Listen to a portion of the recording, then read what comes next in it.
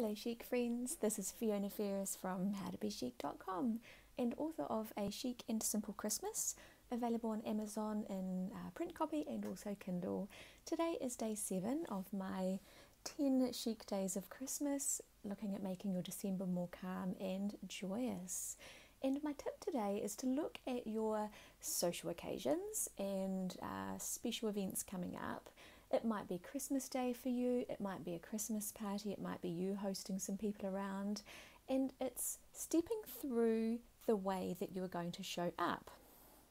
I'm doing a side ponytail today, I thought I'd try that. And what it means is that you would look at the occasion, say it's Christmas Day for you. In the past, for me, Christmas Day, it's a free-for-all. It's eat and drink whatever you like and just relax. As you grow up, it's a little bit less relaxed because you're hosting. But when you're younger, like say in your 20s and that kind of thing, when you're not quite hosting yet, you can just go along, you can eat everything that's laid on for you. There's no real pressure for you to provide, and you just can really guts yourself. That was how I looked at it.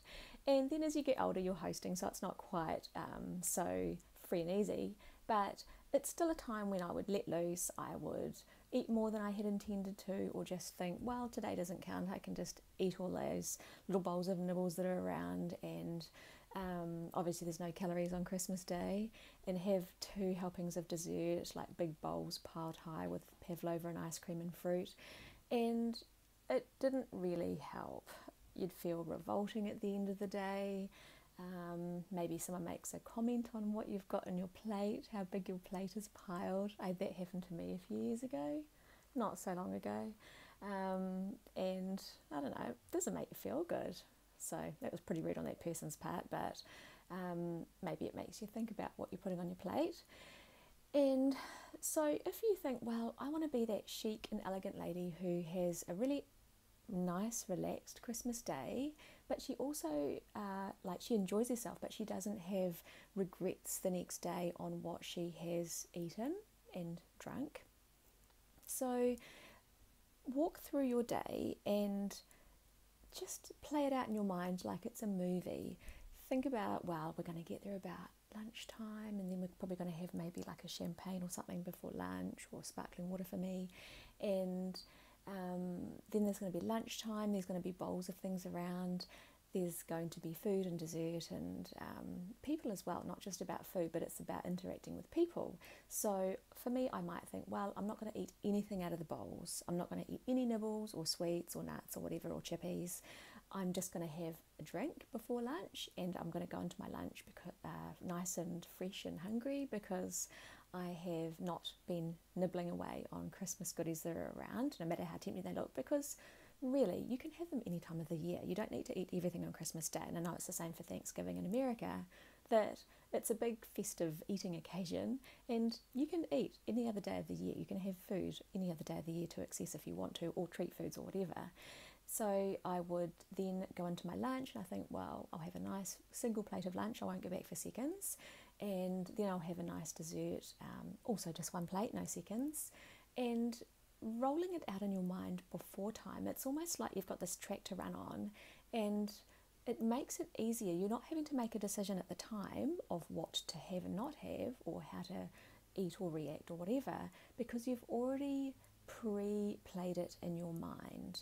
And the same goes, so that's just with food, and it actually crazily enough makes it easier to not it makes it less like you're depriving yourself when you have done it ahead of time, when you've thought to yourself, I want to feel this way, I want to feel elegant, I want to feel ladylike, I don't want to feel like, are people looking at me being a piglet eating all these things and stuffing my face, and then it's dinner time, and then it's dessert, I'm going to have 2 big bowls of dessert. You can feel good about yourself, and you want to feel good about yourself, so that's a good reason to play it out in your mind and choose the way that you want to be, and then it just makes it easier to be that way on the day. And the same goes with how you interact with people. I'm sure there are people in your family that you love spending time with, and then there might be the odd one or two that tend to rub you up the wrong way a little bit, or always seem to say something to grate you, and maybe you're not quite on the same wavelength with them, or who knows what it is, but you just don't always have the most fun time when you're around them. So you could think, well, how am I going to be with those people? Am I just going to be polite but distant? Am I going to say Merry Christmas and then move on to somebody else? Think about the way that you would like it to be, and then pre-play that in your mind as well, and just have a think about how you want it to go, and it will make it easier once you get there. It's almost like you're cheating, because it really is so easy once you get there, and you think, well, how can I make other people act, obviously they have to act their part as well in my little play in my mind, but it's how you're being that makes it as well. So if you're going into that day, Christmas Day or a Christmas occasion or whatever, if you're going into it and thinking, oh, I just don't want to see that person, they always bug me, we always end up having sort of terse words and it doesn't feel good, you're going to go into it with those thoughts in your mind, and you might sort of go, hello, and be a bit snippy with them or whatever, and maybe a snide comment does come out, and it's because it's in your mind like that. Whereas if you say to yourself ahead of time, right, I'm going to be polite and say hello and smile, even though it might kill me,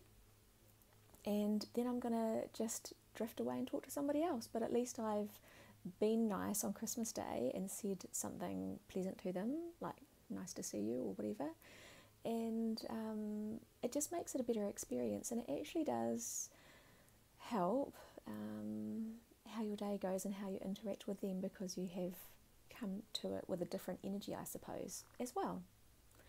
So those are my thoughts. I guess it's people and food.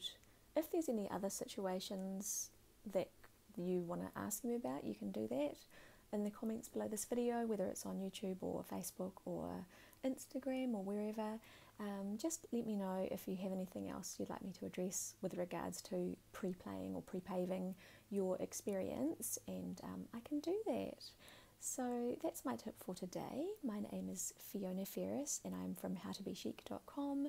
You can read more about how to have a beautiful Christmas season or holiday season in my book, A Chic and Simple Christmas, which is available on Kindle and paperback on Amazon, all the different Amazons around the world. Nice to talk to you. Bye.